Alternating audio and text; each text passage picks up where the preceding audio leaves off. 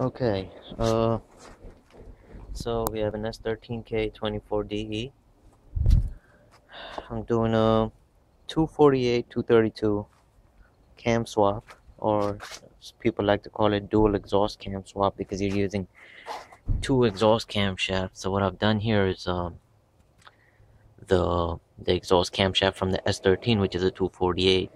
I put it on the intake side, and the exhaust camshaft from an S14, which is a 232. It's on the exhaust side. So it's a 248, 232. Now, I'm kind of making this video for myself, but then at the same time, I guess I'll post it if everything goes right. I haven't really seen this posted anywhere, so it might just help some people. So to time it correctly, if you're using an exhaust camshaft, and be mindful that green on the S14s is the exhaust, not the intake. It's opposite on the S13s. Aside from that, wait a minute, am I running out of memory? I'll make another one if anything. So yeah, pay attention to that, because I didn't. I ended up putting the intake 232.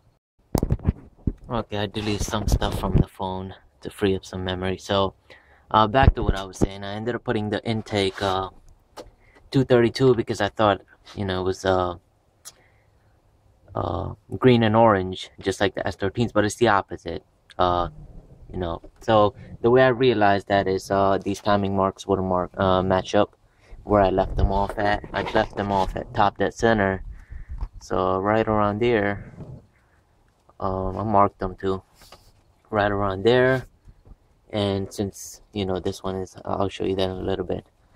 So it was coming off to the 4 o'clock position, that little dot or the mark, 4 o'clock position. So I knew there was something off because my cam lobe was pointing in the same direction I left it in. So yeah, I figured that out. So I ended up throwing the I'm having a brain fart. The exhaust camshaft. So with the exhaust camshaft, you wouldn't really have to change anything. You can actually use the intake camshaft, but you would have to offset it by, the required amount of teeth or whatever. So on this side, a lot of people, I really didn't find a picture of this posted. The way I did it is, so this is my mark right here. This link here was the top dead center mark. So I moved it counterclockwise, 3 teeth. So that would be counterclockwise, 1, 2, and then 3. So if you try to follow that right here, you see the timing mark right there. So that's 3 teeth counterclockwise. Alright, and then the rest, I did a lot of homework. So you see this paper laying around. I made my own diagram and whatnot, just to keep track of things. I don't want to mess it up. It's a very healthy motor. And it's my first time doing it, so aside from that, and alright, yeah, so the bottom here should be at the 530 position. Since you really didn't move this around much, right there is the mark. Where is it? Right here. So it's on the mark there where I put it. So everything seems to be timed correctly. So really, if people wanted, these, I guess, like what positions, I would say this would be at the stock position if you're using an exhaust camshaft, which is obvious.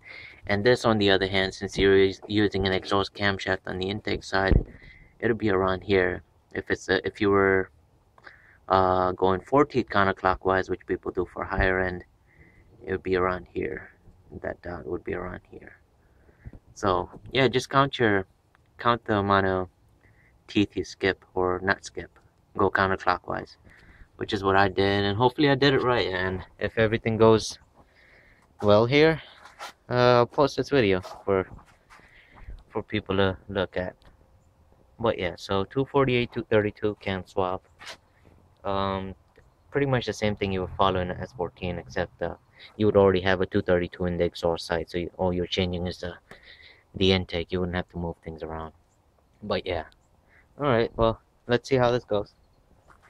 I haven't been this nervous lately, but let's see. It's my first time doing it. We'll see what happens. Oh, the other thing before I forget. Yeah, I mean, I get everybody will be nervous at some point doing this. It's a concern because you don't want bent valves if you time it wrong. I would suggest, turning the motor like quite a few revolutions, like people have suggested online plenty of times. That's what I'm gonna do just to make sure there's no obstruction or anything. And let's see what happens.